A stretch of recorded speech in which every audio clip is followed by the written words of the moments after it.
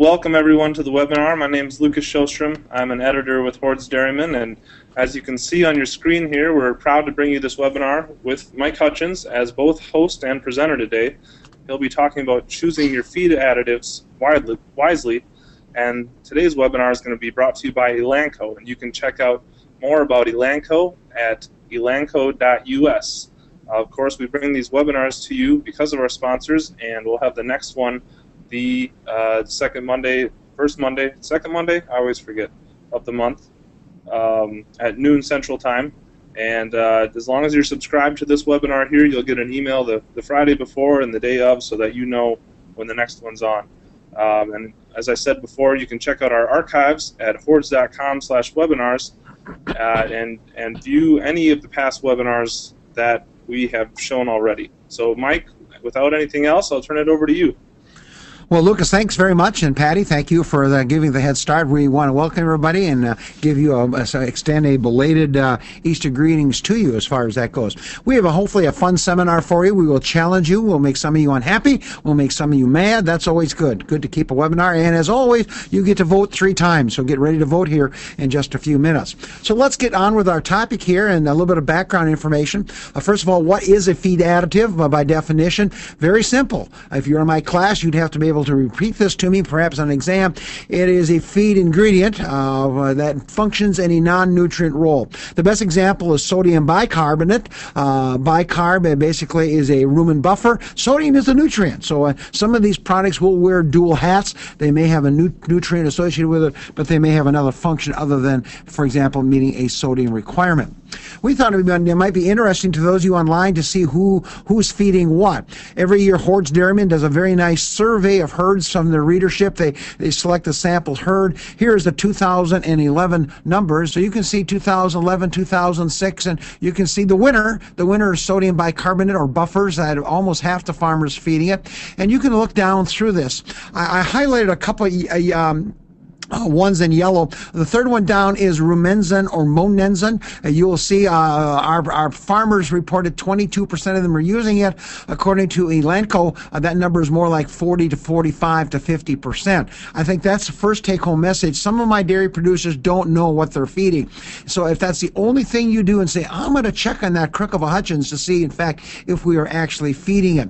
You come down over here to your mycotoxin binders. I guess this surprised me a little bit. Almost a quarter of the people in the U.S. indicating they're putting a mycotoxin binder in. Probably reflects risks that you might have with a silage, with a bunker, in a bag, high moisture corn, where it's kind of like an insurance policy as far as that goes. The anionic products really surprised me at 4%. I thought that would be higher than that because of really is a great additive in terms of adjusting blood calcium levels here.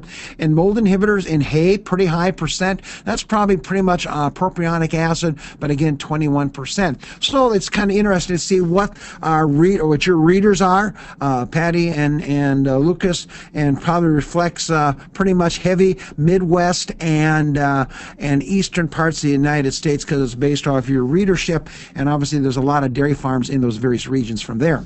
So you might ask the question, well, why would you select a feed additive? And basically some people would argue it just covers up poor management. That's a bad reason. I hope that's not why people look at additives. Some people say, well, it doesn't cost much to put that in. I'll challenge you that a nickel here, a nickel there can add up. Some people say it's a way to increase profitability. I like that answer. I like the fourth one, though, the one that says improve production, health, and or reproduction. I think that's what additives are going to do for you to enhance the existing diet. So I don't think I'd check all of the above here. I think I would take number 4 if I was going to pick them at this stage of the game. So basically, we're going to cover today the 4 R's in selecting feed additives. How do you measure variation? This gets to be a little heavy duty, but hang on, you farmers. You have to understand this. Then we're going to get down to my additives list, and I break it into 3 different categories, and then we'll finish up with additive update in the sprint round, as you'll see here in just a minute. So we get at the 4 R's, and here they are: response, return, research, and results. So we're going to open up the polling question now. Jim, are you going to open that up? And basically, the poll is now open, and the question you have 30 seconds to answer and says, well, which of these R's are most important? If you're going to pick one R, is it the response, the economic return, the research on the additive, or the results on the farm? So it is now open, and we are off and voting at this stage of the game. At this point, we've got about almost 70 online. Very good, and we have over half of you voted. Go quicker now. Once we get to about 67%, we shut you off at this stage of the game. And we think we got, looks like we got a few more stragglers coming in here. These Republicans are a little slow today. They'll have to speed up on the next one. Let's go ahead and close the poll here. And Jim, can you show that to our people? And the polling is coming up here, and they're seeing what I'm seeing now. 4% say anticipated response. 40% of you say the economic return. I think that's an important factor, and in fact, probably would be my first choice. Research got a nice strong 22%. Results on the farm about 35%. So all three of the four R's did well except for response. That surprised me a little bit. So let's go on to our next PowerPoint. And let's talk about each of these what these four responses are, at least as I look at them. To me, this one's very important. It's an important one. I thought I'd get more votes on that one because it basically says, why are you putting product Z in? Are you expecting one of these things to happen? If you don't know what the response is, you and I have no business messing around adding that feed additive to the feeding program. And this is just a partial list. If you go to our feeding guide, which is published by Hoard's Dairyman, you'll see there's probably 14 or 15 other total reasons why you could look at a response on a farm. Certainly that's important. I'm going to add sodium bicarb because it's going to enhance dry matter intake. That's what I'm looking for. That's not butterfat test. That's what I'm looking for. The second R is return. And certainly my thumb rule is 2 to 1. So I like to see if I'm going to spend 2 cents on a penny on a feed additive, I want to get 2 cents back. And that's because the second bullet point, some of the target animals don't receive the product. A good example might be niacin. Niacin would have a role in early lactation. Mid-lactation cows, not sure there's much benefit with niacin out there in the program. Rumen-protected choline would probably fit in that category as well. So certainly in Illinois, with my average herd size about 126 cows, many times when I feed it to the lactating herd, everybody gets in the lactating herd, not just the target animals as far as that goes. Some of the responses may not be a direct economic response, meaning I don't sell it every day in the bulk tank. Some feed additives improve hoof health. Some may have some impact on reproductive performance, which indirectly will have some economic response, but it may take 9 months to clip that reproductive response. It may take 6 months to clip that hoof response as far as that goes. And of course, the meter is always running. So my response is this was your most popular R of the voters that are out there. This simply shows you a breakdown chart looking at a feed additive, and we'll just pick bicarb. Yeast culture would fall into this category as well, somewhere around that 6 cents per cow per day. And at $17 milk, and unfortunately, that we were just 3 months ago, we were on the left side, and we got some Canadian colleagues in, and they're smiling because we were up in Canada, and they got a very strong milk price up there. But you can see if this is bicarb at 6 cents per cow per day, I'm getting $17 for our milk, and certainly our class 3 milk price is below that, but we're going to get that in Illinois because of the higher components and quality premiums we have. I need to get 4/10 of a pound of milk to recover the cost of the sodium bicarb. And so that might be your guideline. You simply say, well, I got to make sure I get my money back. That's right. Only the federal government, I guess the state of Illinois, can borrow more money than what they can pay off, but basically most dairy farms cannot do that. The third one is research, and we can look at 3 things on the research side. Now, we'll see if anybody's really smart, if they can identify our 2 grad students here. This picture was taken a few years ago, but we'll see who's smart. Anybody recognize these are 2 of Dr. Drakely's finest grad students we had here at the University of Illinois. We'll let you type them in. Anyway, the research needs to be controlled, which means you've got cows that are on the study and cows that are not on the study, because certainly if we do a study and it's 80 30 degrees, suddenly the whole herd drops or the dry matter changes. We got to be able to pick that up. It should be unbiased, and that's why a lot of the research you'll see published comes from land-grant colleges as far as that goes. Holy cow, we got a winner. We got a winner. Heather Dan is a young lady on the right. Tim Schneider, congratulations. You'll be getting something in the mail. It could be a bill, but you'll be getting something in the mail. That research should be unbiased, and that's why a lot of companies need to go to land-grant colleges. The bad news is, just so you're aware, that if you're going to come to the University of Illinois and do a total lactation study with 40 cows, I better have about $40,000 or $50,000 in your checking account, because it's pretty expensive research. And then finally, statistically analyzed. And we're going to talk a little bit more about that here in just a few minutes, but statistically means that if there is a 3-pound difference, is it real? What's the probability that you're going to see it on your farm? So that's awfully important. Neil Douglas is another good-looking dude sitting over here, and he's teaching actually at a university in the eastern part of the United States.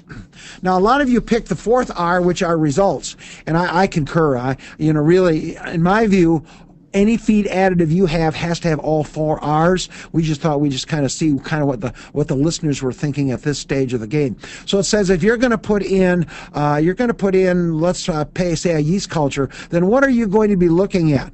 What are you going to be, a yeast product? What are you going to be looking at? DHI records to discern, did your cows, because, just because the University of Wisconsin says cows can understand this stuff, or University of Illinois or Cornell, it doesn't work unless it's on your farm. So do you have records, health records, breeding charts, something in PC Dart, Dairy Comp 300, whatever the case is, that you can actually prove really what you are. And Tim Schneider, here's your last chance. There's another young lady down here that was one of our very good grad students as well, and we'll see if you can identify her. I bet you don't get her down here as well, but she again is one of our really good students, and now is employed actually at the University of Illinois as a regional extension specialist.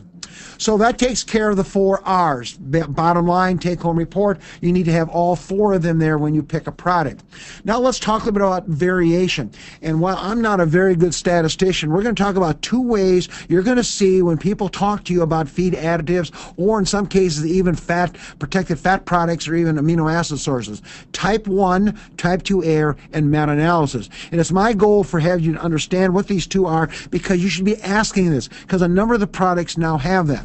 A type 1 error is very simply that you fed the feed additive in today's case, but you got no milk response or component response. Your cows must have grown up in Minnesota. They're kind of dumb. They're kind of dumb cows. That's for Lucas's benefit.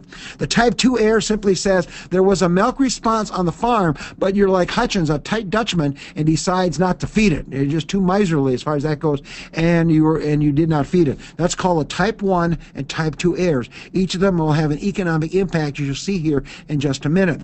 So this is what Dave Galligan sent to me, and Dave Galligan, Norman St. Pierre, Randy Shaver, these are people who do these type analyses. They're very good statisticians, and what they simply do is they look at all the research on the information. In most cases that's journal published. They do a partial budget analysis on it. They do a sensitivity analysis on it, so therefore a study that has 60 animals on it will have more power than an animal that has 6 animals on it, certainly the degree house controlled. And then they put it through a software program that analyzes this. And again, Bill Sanchez, if you really want an explanation, just Google Bill Sanchez on SPAC, and you'll find a really nice paper that will walk you through that very, very nicely. We're just going to look at bicarb today as our example. Here there are 15 journal articles. The milk response, look at the variation, folks. Pretty big variation there. That's a factor. So the more variation, the more cows it takes to get to really determine the response. The increase in dry matter, so bicarb drives dry matter intake, as you can see, and the cost of the product somewhere is around a nickel at this stage of the game. You develop a response curve, so this is your bell-shaped response curve based on all those 15 studies. You can see right here about 3.3 pounds is the top of the bell-shaped curve. Now, if you're from Illinois, you want to always be over here. In other words, you want your cows to really read this and understand that, and even get a better response. But if you're in Minnesota, Lucas, some of these dumb cows don't understand that, or they don't respond. So obviously, some of the research says not all cows respond, others say it does, and so the shape of that curve, the height of that curve becomes an important factor.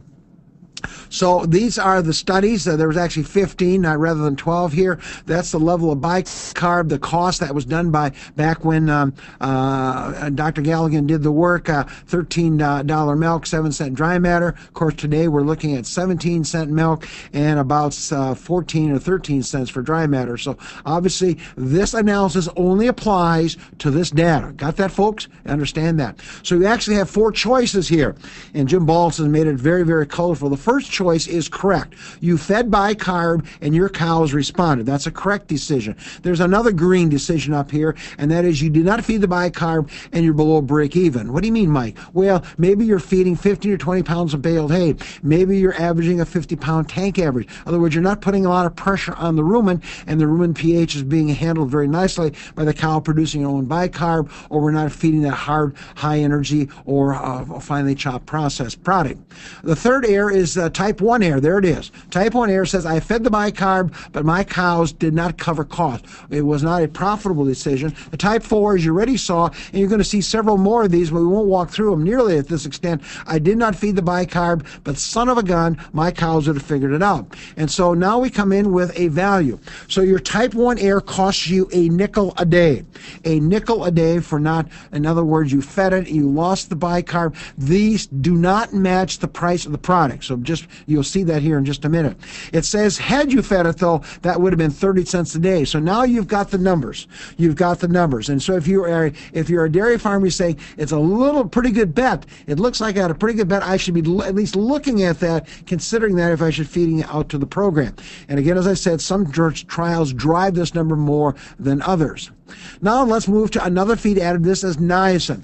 And in fact, when you get to the speed round, this is what you're going to see. And I'm not going to walk you through. We could actually spend 20 minutes on each of these feed additives. We break this out, and it's in the Hoard's Dairyman Guide booklet. It's also will be on the PowerPoints you'll see at the end. What is the function? What does niacin do? So here it's all listed. It says what level should you be feeding? And basically you can see the 6 gram, 12 gram, and the answer from Randy Shaver is do not feed the 6 gram. That is not biologically enough. You got to feed 12 grams of rumen unprotected or come in with 3 and 3. And if I was going to highlight that, that is what I would be looking at right there. 3 grams protected, rumen protected, 3 grams unprotected. Unprotected means it has some function in the rumen microbes. This simply means we've got to get it to the lipid site as far as that goes. Here's your cost for the rumen unprotected, a penny per gram. This is the benefit to cost ratio, 3 to 1 at the 12 gram level, 3 to 1. Remember, we want a 2 to 1, so that R looks pretty good. Strategy is when you would feed it, and you'll see what this means in a minute, what evaluate would mean. We put this up here because going to the next PowerPoint, we're going to show you a meta-analysis. Now, Dr. Schwab, and this is Eric Schwab and Randy Shaver published this in the Professional Animal Science Journal. They looked at 27 studies, all of it on the rumen unprotected, and here's what they found. The 6 gram was not effective. Now that's a very important finding as far as that goes, because it tells you, you dairymen are going to look at this product, you are going to pull the trigger at the 12 gram level or the 3 and 3 you mentioned earlier. This is the milk response. Here's the stats, a probability 0.06, so it means about on the average 6 times out of 100 cases your cows are not going to respond. Look at the range. You can see very wide range, and it was kind of unique because Illinois had most of the high numbers here, and maybe we have smart cows or who knows what, but look at the range out here. You can see there's an increase in milk fat, very highly significant, a trend on milk protein, a small trend on feed efficiency we talked about, and they reported 54% of the studies would break even at 1 cent per day. So that is what we would call a meta-analysis. We look at all the information, we summarize it for you. You can look at the hard data in terms of ranges and averages. Let's look at the type 1, type 2 error. And we're going to click through these very quickly. So here we go. We know those two are correct. We know there's your type 1, type 2 error. And here comes economics. So now, do you see a totally different profile? Almost trading dollars there, saying, well, you know, if I didn't feed it, I'd probably say 14 cents. So I did feed it, and they figured it out as 20 cents. Yeah, and so I went back to Dr. Galligan and said, you know, there should be a ratio here. And he said, no, there's no ratio. That is what the numbers are. You as a dairy farmer, as a consultant, as a feed company specialist, this is what you look at, and you base your decisions on some of this kind of information. Here comes your yeast culture and yeast products. Again, you can see the breakdown on that. All this is going to be sitting on the PowerPoint with will be on the website, the archive. So remember, Lucas told you this will be on the website probably the next day or two. You can walk through. Here are the 6 breakdowns on that product as well. Notice the one thing is we do recommend that. Now remember that here in just a minute. Here comes their analyses.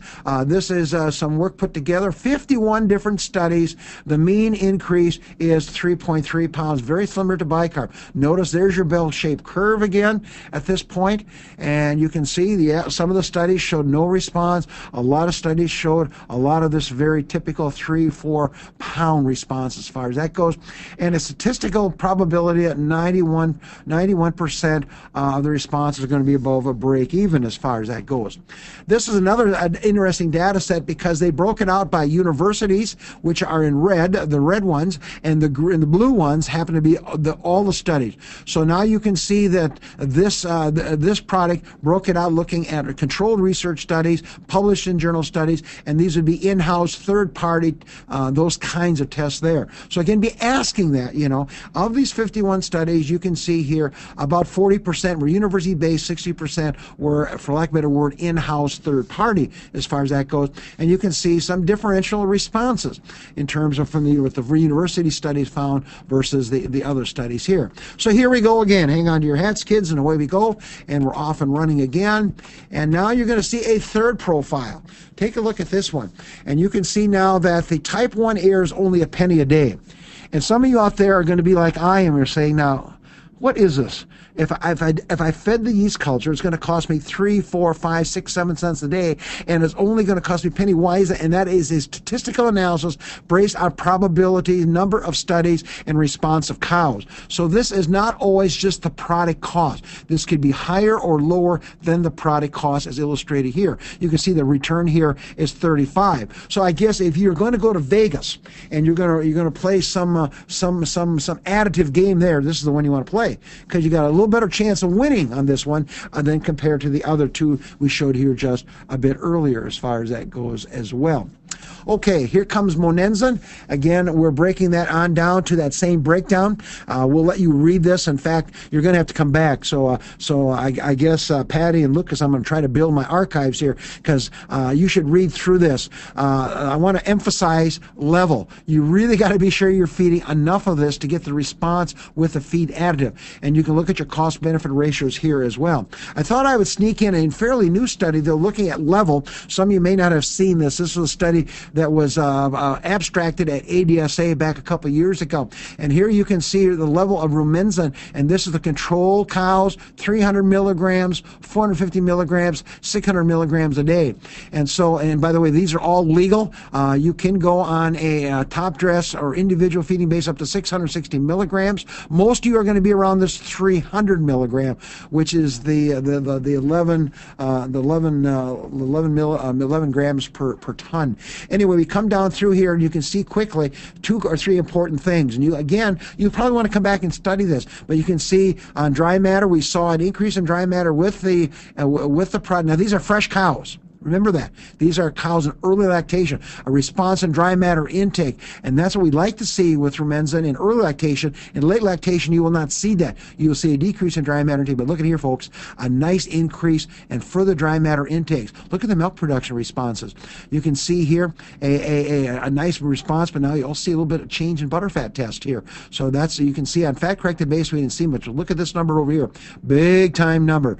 Big time number. Notice we get to the really high levels over here. We lose some of that benefits. So take a look at that. But then remember what you look at is right here.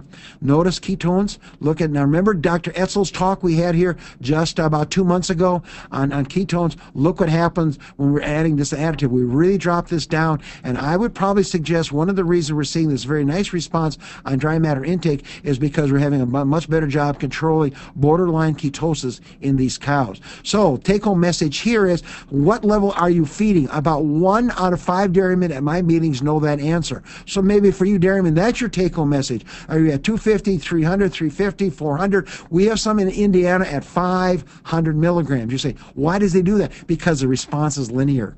The response is linear on these cows.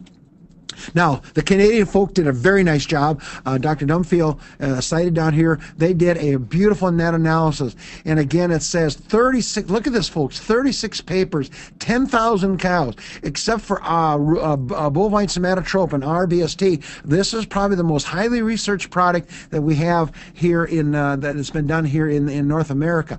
And you can see, if you look at all these studies, a slight decrease in dry matter. That's where the feed efficiency comes into play. About 1.6 pounds more milk. You see a slight decrease in butter fat, no effect on protein, and improvement on feed efficiency. That's what you should see on your farm at this stage of the game. And we looked at this point, and a slight increase in body condition score. Notice we also changed the volatile fatty acids around here in the rumen, the milk fat. I'll get it right here, Mike. The butter fat changed a little bit, and that's because the rumensin has an impact on VFA production in the rumen itself. So certainly that powerful meta-analysis.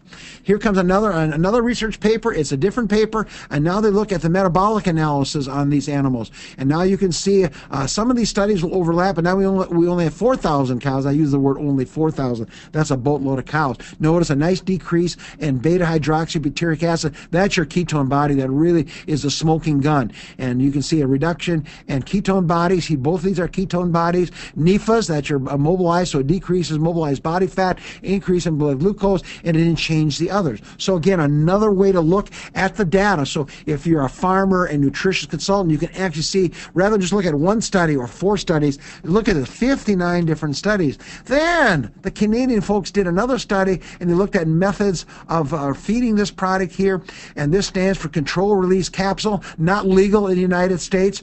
Basically, it's a tremendous way to deliver monensin to dairy cattle in Canada, especially for dry cows. It's a no-brainer, but you can see the capsule and top dressing was more effective based on their meta-analysis than feeding through a TMR. And if you think of monensin trying to get a continuous 24/7 flow, you can see why this sucker always wins, always wins. You can see the best bang for your buck, transition early lactation, although the data supports total lactation. It's interesting, some of you online, very effective product on pasture, win, and also you can see high forage diets gave a better response than low forage diets, and as you can appreciate, some of you know that, we affect the gram-positive microbes, so therefore the high forage diets tend to protect this a little bit and keep those bacteria a little more happier. So again, depending on the type of diet you're feeding. Boy, what a beautiful analysis. I think if you saw these last 5 points, you could then decide, is this a feed additive that should work on your farm? And so, Jim, that gets us to our next part, and there is a question we'll answer at the end here. We'll take all those questions at the end, so go ahead and type them in. We'll welcome them. We'll grab them at the end. There will be time. So we'll now start looking at, we talked about how do you look at the 4 R's, what type of data should you be looking at, and now we're going to look at evaluating feed additives. And you saw this. So we've taken every additive that's in the Hoard's Dairyman guide, and we break it out on these 6 different levels: function, level, cost, benefit to cost ratio. This should be 2 to 1. Strategy, when would I recommend feeding it? And status, when do you recommend it? And so go back and take a look at that. Every one of you dairymen, every one of you nutritionists, every one of you consultants, you have to have this in your toolkit as far as that goes, and take a look at it as well. By the way, if you're really smart, you would know who this extension director here is at Illinois. He's now retired along with this handsome dude as well. So we looked at this, and we broke our feed additives into 4 categories. The first one is recommended. It says recommended as needed. Now don't lose sight of this word here, as needed. Remember, just because bicarb and some of these other ones have a really good track record, you may not need it depending on your feeding program, your feeding methodology, the type of diet you're feeding, and maybe the level of milk production you're getting. Recommended. Experimental simply says, boy, this product's pretty neat. It's kind of interesting. We just need to get more research on this. So some of our new feed additives really fall in this experimental category, simply saying we are not recommending it across the board to our dairymen in Illinois. Evaluative simply says you're on your own. And I'll give you an idea. Niacin fits right into this one right here. Niacin. Protected choline would fit into this one here. Rumensin would fit into the one that was recommended. Evaluative because you saw the range, you saw the type 1, type 2 air. Recommended says usually we don't have the 4 R's there, and the one that's missing usually is the economics are tight, or the research isn't there yet. So basically, we do have some additives that fall into that category, not recommended. And again, the Hoard's Dairyman booklet has all those listed. So we're going to start looking at various feed additives that we can take a look at, and we are going to look at another polling question, Jim. So let's go ahead and turn this on here, and we're going to say you only pick one. Only pick one. So you get to vote for one additive and only one. This is not Chicago. You can't vote twice. You can't vote 3 times, and we're off and running at this stage of the game. And we got 25% of our votes in, so I guess we got the Democrats in, and now we'll be getting the Romney vote will be coming in here slowly, kind of the outlying districts at this stage of the game. Our Canadians, I know they'll be voting slower, and it's kind of interesting what's happening here. As we'd say, we've got about 2/3 of the vote in. We'll give you another 10 or 15 seconds to get a few stragglers here at this stage of the game. We're very excited. We have 84 people online today, so folks, thanks for coming. Hopefully we will reward you for your time for sitting in with us at this point. Jim, let's close her up and let's let our people take a look at that. Jim is moving this around now, and let's see what you voted on. A quarter of you said rumen buffers. Another quarter of you said yeast culture, yeast products. 40% of you picked rumensin. 10% picked sage inoculants, and 3% of you picked organic trace minerals. Really interesting. Really interesting. Well, let's move on and say, what would I do?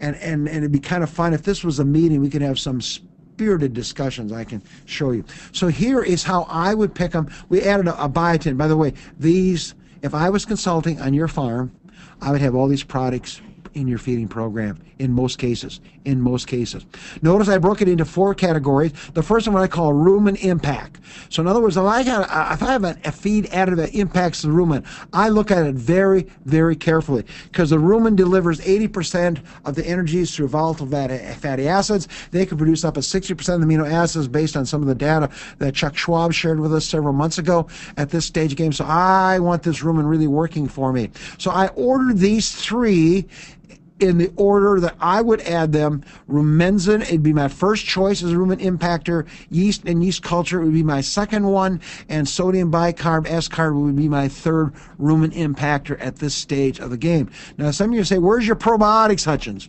Well, more about that a little bit later on. Hang on. Now, let's really play hardball. Here's Hutjens. My first choice is going to be rumensin. And some of you say, well, that crook, that's because Elanco is sponsoring the meeting. No, it has nothing to do with it. Basically, rumensin is my first choice. It's an antibiotic. I have no way to mimic rumensin. There's no way I can mimic it. Then I'm slipping down here to my sage inoculant is number 2. I pick sage inoculant as my number 2 because, again, anytime I can enhance forage quality and reduce dry matter loss, I'm all excited about it, and I can't change some of my silage properties to get that job done. Some cases I can. Then I come down to my organic trace minerals, and that's, you'll notice, boy, I wouldn't have many votes there, but I'm a big fan of organic trace minerals. I'm looking at zinc, selenium, copper, and in some cases chromium. Chromium is now legal in the U.S. to be fed to cattle. All this has immunity screaming at me. So anything I can do to improve the immune system, the immune response, be it mammary, uterine, hoof, respiratory system, I'm pretty excited about that. Notice not many of you were very excited about it. Now, you could also argue, Hutjens, that's mineral, Hutjens. Having heard nutrients doesn't meet your definition, so I'm cheating you a little bit. Then I come back to my yeast culture, yeast products. Then I come to my sodium bicarb, and then I come to biotin. I'm a pretty big fan of biotin, especially when it's around 6 or 8 or 10 cents for 20 milligrams to get that job done at this stage of the game. So those are my 6. I'm not sure you want to agree with that. If you got an argument with me, send me a question. We can argue that a bit later in the Q&A period, which will open up here in about 10 minutes. We're in great shape on our webinar today. Okay, now here we go. Now here's my second list, and that is as needed. So my second list, my first list says I would recommend those to most of my dairy farms. This one says it depends. Propylene glycol, a tremendous drench product. In fact, first 2 products, and we're going to talk a little bit about drenching here as we wrap up here in just a few minutes. Great drenching products. So we have cows that can really respond, that need some glucose, need some blood calcium, and you're going to be hearing more about calcium here in the future. Calcium at parturition becoming a new, the new ketosis, the new ketone product anyway. Niacin. If I had body condition score cows over 3.5, I would be adding niacin. So if you've got heavy dry cows and heavy heifers, I am going to have that as well listed for me. And this is my bias. So already you're seeing a Hutjens bias coming in here. This is the two products I'd be looking at if I had niacin. Microtoxin binders. If in fact you've got some risk of microtoxins, if you're in Pennsylvania, New York, there's a risk there because some of your corn products did have some microtoxins this year. We in Illinois were watching with all our heat that we had this summer in August for aflatoxin. We have not seen aflatoxin in Illinois, but it always can be a problem. And you can look at these kinds of products out there. A clay mineral would be the product for aflatoxin. The yeast cell wall products with an N or without an enzyme would be looking for my microtoxins like zearalenone, T2, DON, and things like that. Getting lots of questions. That's exciting to see. Protected choline. If you and your vet are concerned that your ketosis is marginally high and we're seeing some lipid buildup in the liver, some fatty liver, that's a no-brainer. Then that's going to cost you 30 cents a day. So that's got the big ticket item sitting here as well. But again, 15 grams of actual protected choline. Most of you will be feeding 50, 60 grams of the rumen protected product, and there are several of those on the market because of the carrier product. Anionic salts, it depends a bit on what your potassium levels are and where your DCAD is. If your potassium is over 1.2% or your DCAD is over plus 50, I think you got to look at it. I think you have to look at that product. And then again, acid-based preservatives. We're going to look at that in such cases for summer heat stress, for bunker stability. It could be for baled hay, propionic acid to prevent baled hay from heating. Could be for some of your high moisture corns that you're going to try to avoid some yeast fermentation occurring and some molds as well. So it depends. If you got these opportunities, risks on your farm, then I would go ahead and pull the trigger. Then I got my watch list. My watch list says these are guys and gals, eyes wide open. Some of these things are going to have some impact. Essential oils, somewhere in that 1/2 to 1.5 gram level. Randy Shaver has done a type 1, type 2, he's done a meta-analysis, although that meta-analysis only has 6 studies in it. But basically, essential oils will confuse, and I bet you we had a comment from a colleague in the UK, they cannot use Rumenza. Then essential oils become a lookalike. The reason we are not very excited about essential oils is because we can use Rumenza. That'll cost me 3 cents a day. These products will cost me typically 6, 8, 12 cents a day. The other problem I have on essential oils, since we're talking about it, is which essential oil or oil should I be looking at?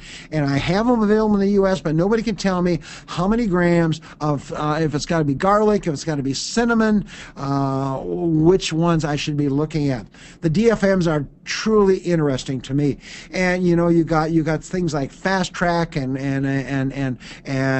Priority One. You've got the Chris Hansen products out there. Certainly, these are one we're going to watch. And again, I'm looking to ask which is the actual microbes will get their job done for me, and be sure it's repetitive. Feed enzymes are going to come. In fact, we just saw last week a release from Denmark claiming they have an enzyme that's going to break down cellulose. So keep your eyes and ears open.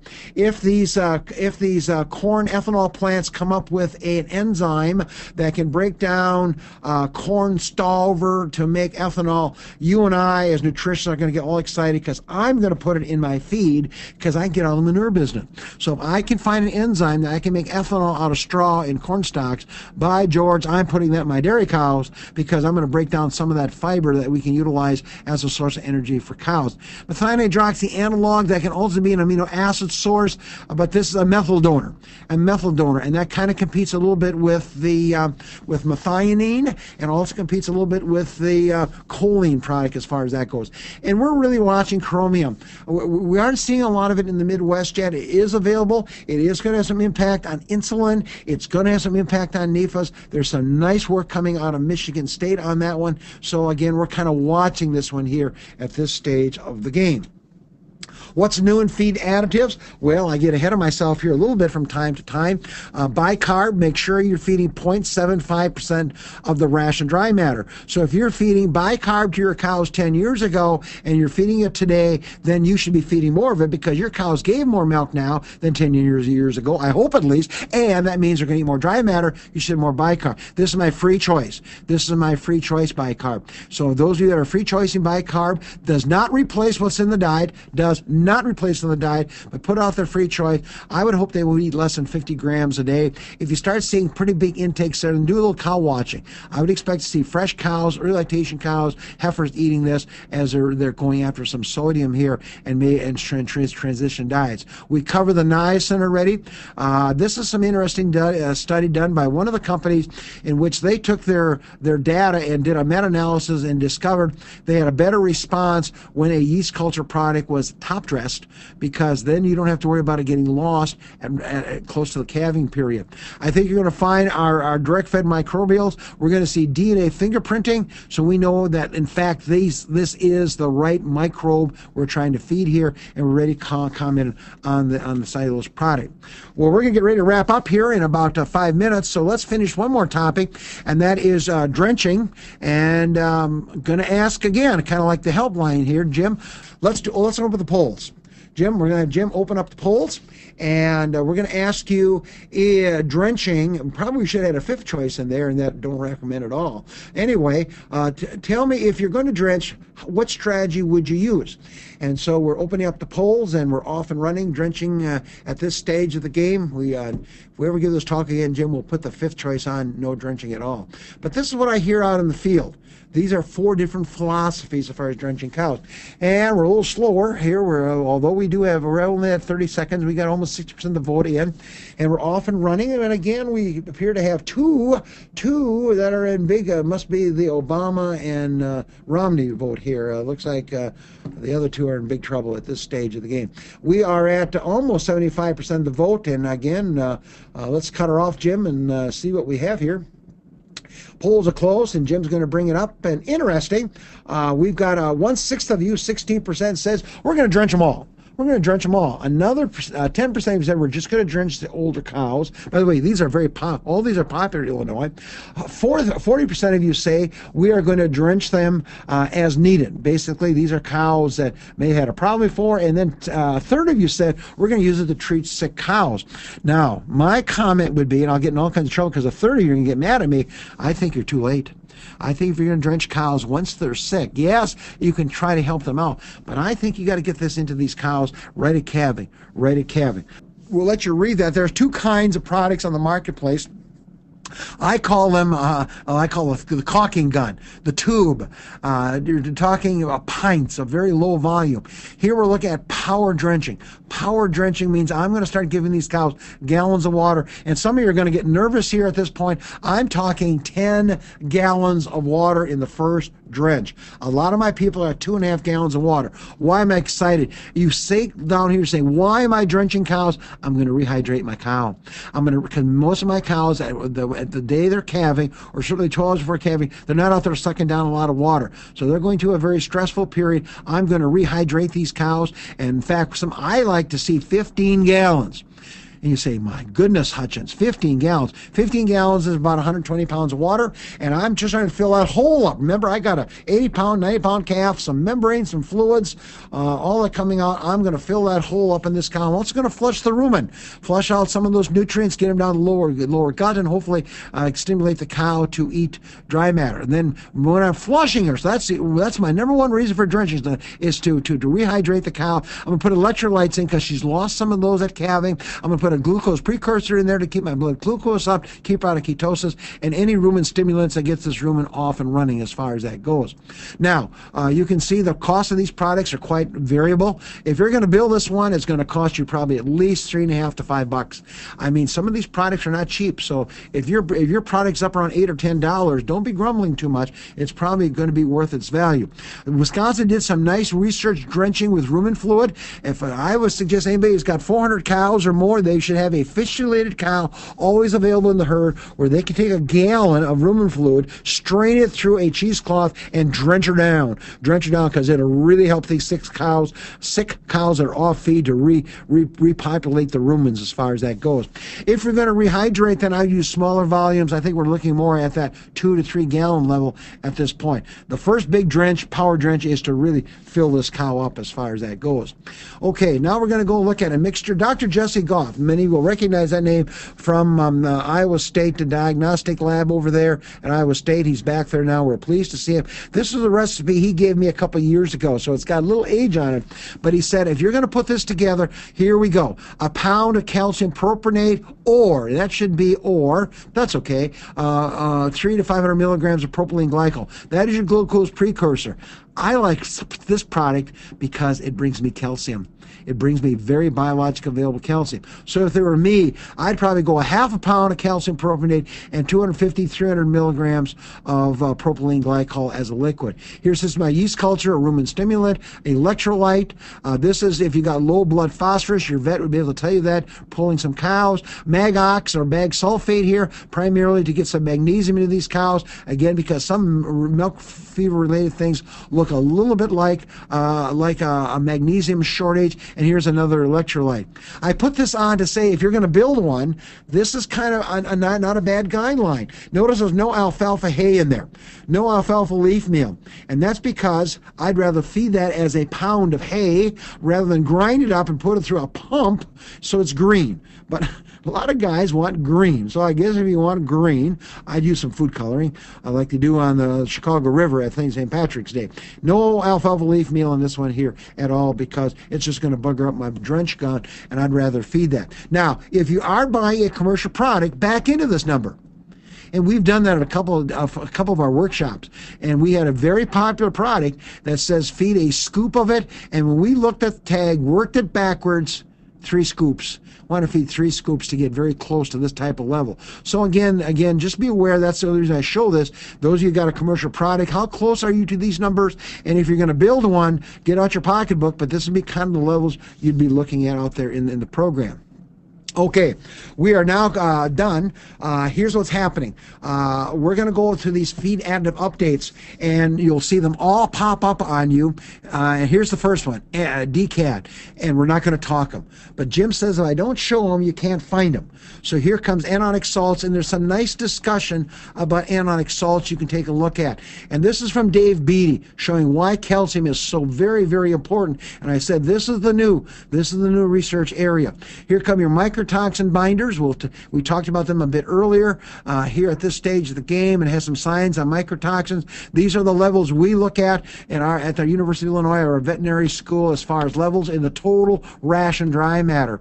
Here's your Sage inoculants. Again, you can see the breakdown at this stage of the game, and this is the rumen profile from Randy Shaver and Lehman Kong. What a good inoculant should do. You should be seeing these types of pHs and VFA patterns. Here comes beta carotene. Then we come into choline, rumen protected choline with the 6 steps in it. Here comes your enzymes. I split those. These are fibrolytic enzymes, and notice these are experimental. These are your starch enzymes. Randy Shaver has done some interesting work on this product at this point. Notice they are defining the amylase. There's a type of a measurement on those. Here comes your biotin product that we recommend. Here comes your probiotics that we mentioned a bit earlier. Here comes your essential oils. You can look at your leisure. Here comes calcium propionate. We talked about it as drenching. Here comes an immune stimulation product, the Omnigen AF product. You want to look back at that one. We added this one last year. We think this is an interesting one. It's still experimental for us. We find it interesting. Here comes prebiotics. Noel Leatherland pulled this data together. Here, looking at some of your moss products, some of your other carbohydrates here. So these are not live. They're dead. But here are some numbers there for you. Here comes probiotics. Again, guess we got that one in twice, Jim. Here comes your zinc methionine product coming into play. And with that, we are pretty well done at this stage of the game. So that's an interesting PowerPoint I got here, Jim. So we're going to open this up to questions. Questions? You didn't see what I saw, did you? We move on. We'll have questions. We got a whole bunch of them. We'll go through these very quickly. But in the meantime, perhaps, Corey, you want to mention this one before we start losing people? maybe Corey, Lucas, maybe Lucas, you should do this. Why would I say can you Corey? hear me? I can hear you. Maybe you want to say a few things about our next webinar and kind of wrap up the formal part of the program. Sure. Can you hear me there? The next webinar is May 14th, as you can see, brought to you by Merck, and that's going to be with Mike Van Amber from Cornell, and he's going to be talking about the long-term impacts of calf feeding. I think that'll be, obviously, that's a hot topic, and everyone cares about calves, whether you're raising them yourselves or you're having a grower do them. Calves are always the future of your herd, so we're looking forward to that. Okay, well, very good. Well, we're in pretty good shape here. We have about 10 minutes left to answer questions, and Jim is going to bring them, cascade them down at this stage of the game, and we'll answer these rather rapid firely here and keep you on task as far as that goes. We are going to go. Let's go to the top one. Is there a difference between dead and live yeast? And the answer is it depends on whose research you're looking at.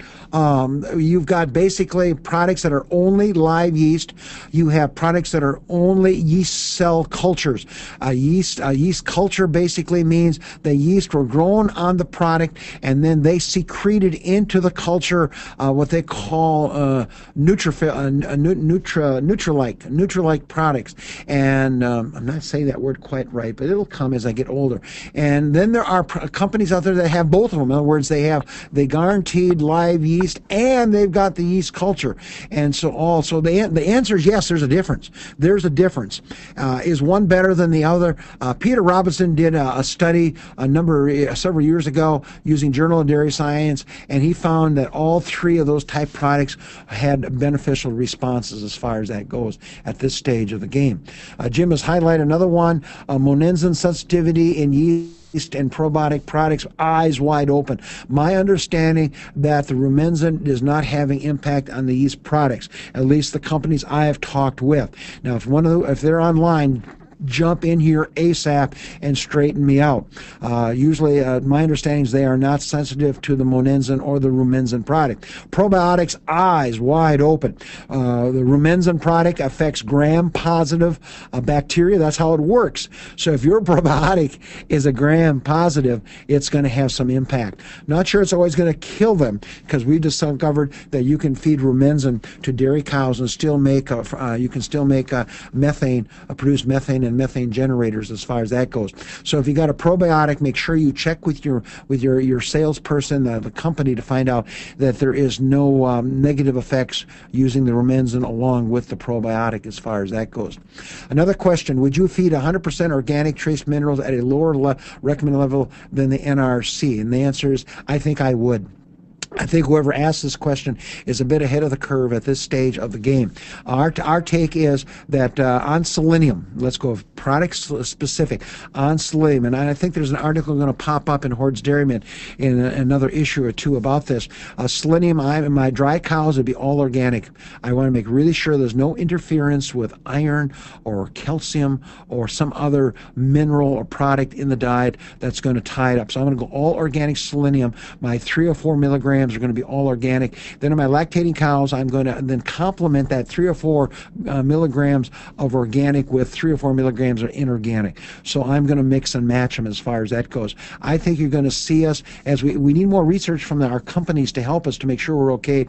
But if they're going to be 60, 70% more biologic available, we should be able to reduce the level. And the one that comes to mind is quicker is copper. There are some people now monitoring copper levels in soil and also plant tissue, and because of both the copper we feed and the pig people that really go after it with added product copper and all our foot baths, EPA is going to start looking at this and say, are we getting our levels too high in soil and runoff as far as that goes? So the answer is yes. I think you'll see in the future that we're going to feed perhaps maybe half as much, or I think depending on the biologic availability that our companies will have to tell us, maybe even a third as much, and make it a little cheaper and also not build up some of these higher levels levels as far as that goes. Does Rumensin have effect on body condition score? Yes, sirree, it sure does. If you go back, I was racing through that. If you look at the meta-analysis, it will increase body condition score because it increases energy dynamics, especially in mid and late lactation cows. So their meta-analysis says, yes, it does impact body condition score. Would not surprise me, depending on how much milk they're giving and stage of lactation. What is the ideal way to opt for whether organic is fed or inorganic at a particular stage of lactation? I think we covered that one pretty well. I think the organics are critical as immune function. So I think in the dry cow transition, fresh cows, if I were going to do it, I had my organics sitting all the way until the cow's pregnant. And once the cow's pregnant, then I would be comfortable taking all the organics out. Now, that's pie in the sky in Illinois, because that means I got to have about 4 or 5 different groups of cows. So if you can't do that, then I would keep some organics in the lactating, all organics in my all selenium, and basically on the zinc, copper, especially zinc and copper, we're replacing about a third of it, 25 to a third of it, with the organic sources in the lactating ration. And again, we are not taking anything out. I think you want to play a hardball with me, we could at this stage of the game. Folic answer. Oh my goodness. Wow. I'm going to take a bite in that. It's got to be from my Canadian colleagues. There is some research on folic acid, as just what they said up in Canada. And I don't know. I'll be very honest with you. I just don't dare say anything because it would be just a swag. So I guess now I'm going to have to go back and Google that, Jim, at this. Ideal dose of rumen fluid, I think you got to go a half gallon. I'm not sure anybody done dose levels. The Wisconsin study did on off-feed cows. They did a gallon. Got a very good response. So I guess since you're not buying rumen fluid, suck out a little bit more, but I'd be no less than a half gallon and at least a gallon as far as that goes on the rumen fluid. Did I hear you right? Large herds should keep officiated cows and donor cow for sick cows. Yes, sirree. You heard me right. You heard me right. And there is one in Illinois. There's one in Illinois that has a donor cow, and they're milking 800 cows in the St. Louis milk market. My big 3,000 cow herd does not do it. Obviously, if you're not going to fight that, if you're not going to suck the juice out because you're out of your donor cow, strain it and then drench it, then you're just wasting your time. But we had a donor cow in Minnesota live to be 18 years old. As long as you get the sucker pregnant, she's going to be a very viable cow for you. We have no problem. We're always running a dozen or so officiated cows here, and as long as we get them pregnant, they live a long, long life. What is your recommendation as far as using clays or the yeast cells there? Basically, my recommendation is the yeast cells, like the Novacell type products. I'd use that for the aflatoxin and I'd be looking at the yeast cell binders for the what I call the cold microtoxins, the T2s, the Dons, the zearalenone, those where I'd be using for the hot microtoxins. I'd be looking at bentonite and or the Novacell type product.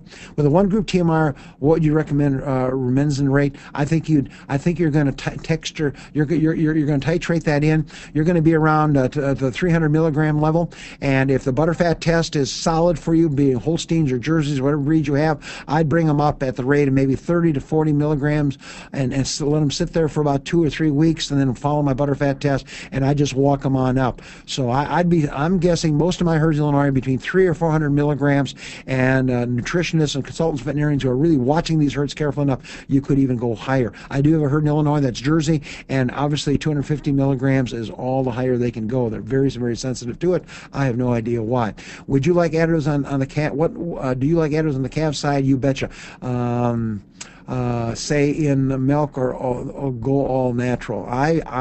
My organic people not like me. I think we we in Illinois need a coccidiostat in my milk replacer or in my whole milk, and you can do that now at that stage of game. I want my yeast cultures. Those are grass listed. I think those are organic. You could use the yeast cultures, but I think their products will look really, really good at this stage of the game. And once we get to 3 months of age, Rumensin is screaming at me as a coccidiostat. You may want to use it in younger calves at this point. By the way, I'd also think the probiotic is a no-brainer on calves, but be careful if you're going to be using a Rumensin type product. But we have some data here that calves on milk, I'd be adding a research-based probiotic to them as far as that goes. Do you want to be sure I understand you correctly? Are you recommending drenching all fresh cows? Recipe, you outlined it. I would not. I would not drench my heifers, and I would be in that third category. I would be looking at cows that have had a history of problems, like they've had milk fever or they had a bout, or my older cows. I know a lady who's now retired. They were actually giving a bottle of calcium and a bottle of glucose to every cow third lactation above. Well, I think drenching is a little safer than IVing those cows, although I know there is a little risk with that. So my answer is I wouldn't be drenching heifers unless they look like they're getting themselves in trouble. I think by the time you drench them and they're sick, they've got ketosis, now it's kind of like insurance. I see drenching as insurance.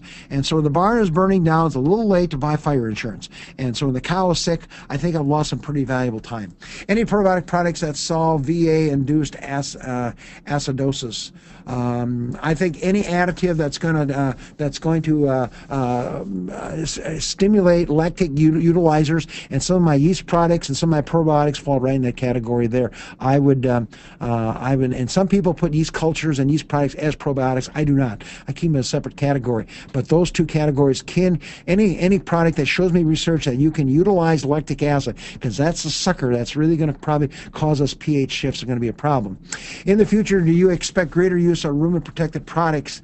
Yes, sir. I certainly do. I think we're going to see more rumen-protected products. You already got your amino acids, you got your choline, you got your niacin. I think you're going to see biotin. I think you're going to see folic acid for you Canadian folks that are doing some work up there. Anything that the rumen really wants to hammer and has value, I'm going to see more protection. And I like the encapsulation process.